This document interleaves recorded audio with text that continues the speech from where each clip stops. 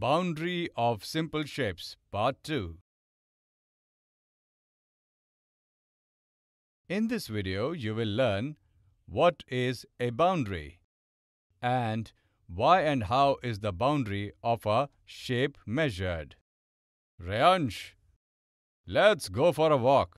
Papa, why do you go for a walk? I don't enjoy it at all. Walking keeps the body healthy. The doctor says that a person of my age should walk at least 6 kilometers per day. So do you walk 6 kilometers every day? Yes, 3 kilometers in the morning and 3 kilometers in the evening. But how do you know that you have walked for 3 kilometers? It's very easy. You can find it the same way I found out. How? I will tell you. In the park where I go for my walk, the enclosure made for walking is of the shape of a square.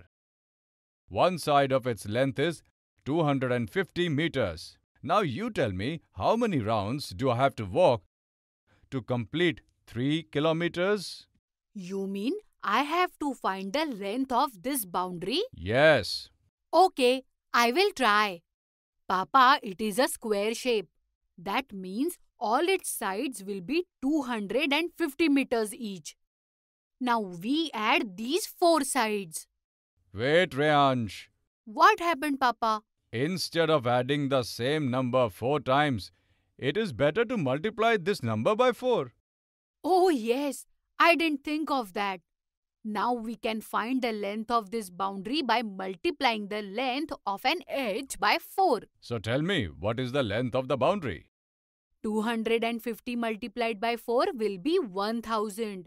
That means the length of this boundary is 1000 meters. And how many kilometers is 1000 meters? 1 kilometer. All right. Now tell me, how many rounds do I have to take of this boundary to complete 3 kilometers? For a 3-kilometer walk, you have to take 3 rounds of this boundary.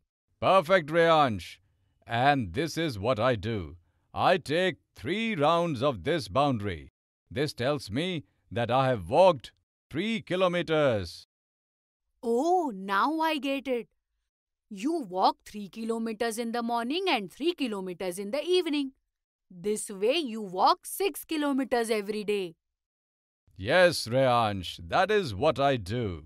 How many kilometers should I walk daily to stay healthy? Children should play in the park to stay healthy. That is why I am taking you to the park. You play and I'll take a walk.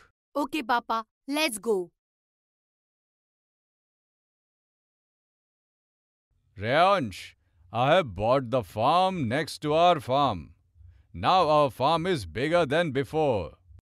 Does that mean its boundary would have also increased? Yes, and therefore you have to find out the length of its boundary. Okay, tell me the measurements of the edges of all sides and I will tell the length of the boundary. I have written the measurements of all the sides of the field on this paper. You tell me the length of the boundary. Okay, this farm has 6 sides. By adding all these, I can find the length of the field's boundary. Yes, tell me, what will be the length of the boundary? 9 meters added to 5 meters is 14 meters. 14 meters added to 9 meters is 23 meters. 4 meters added to 23 meters is 27 meters. 27 meters added to 22 meters will be 49 meters. If we add 21 meters to 49, the answer will be 70 meters. That means the length of our farm's boundary is 70 meters. You are right, Rayansh.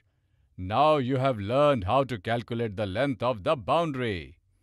Now you can help those people in the village who do not know how to measure the length of the boundary. Today we have learned that to find the length of the boundary of any shape, The length of all its sides are added. and irrespective of how many sides or edges there are in a shape, the method to find the length of the boundary remains the same.